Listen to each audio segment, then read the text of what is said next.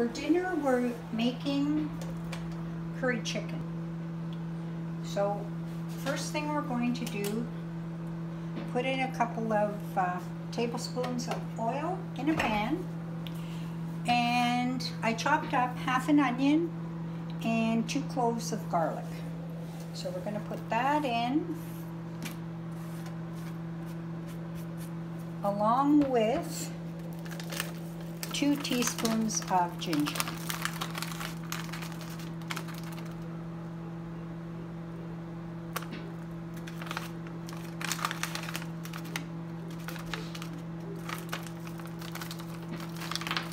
We're just going to stir that up for a couple minutes, just until the onions start to get translucent and the spice odor is released.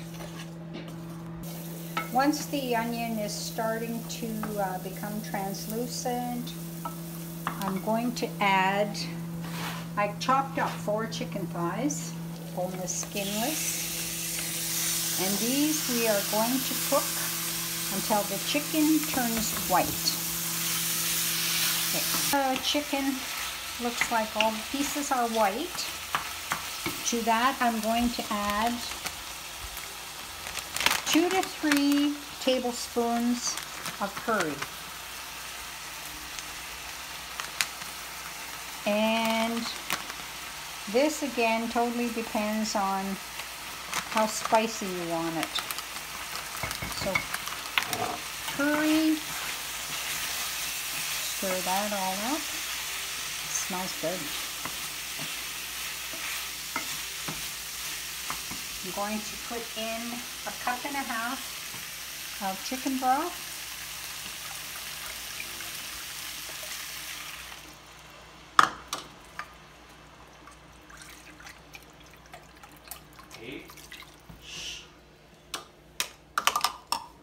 About, again, 1/2 teaspoon of salt. Mix that up a bit.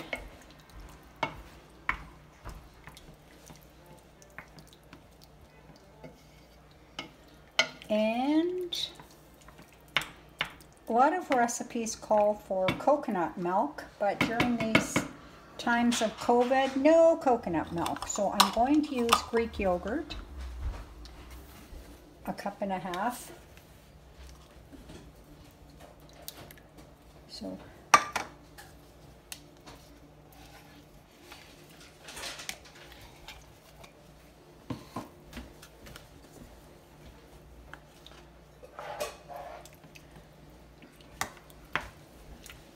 stir everything in.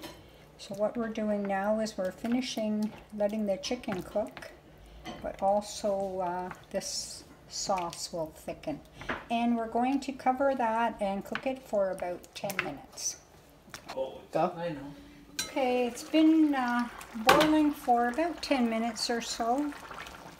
Everything's cooked. Now I'm going to add about 1/2 cup of frozen peas, and it's going to cook another 2 minutes.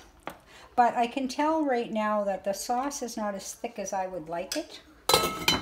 So while that's cooking, we had this left over from, I don't know, skip the dishes or something. Cornstarch. So I'm going to use that along, it's probably a couple of tablespoons. I'm going to use a bit of the chicken broth.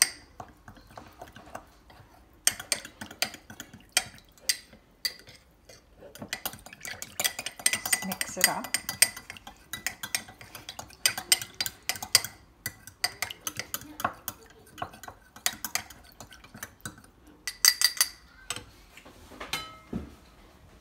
So now I'm going to stir this into the sauce.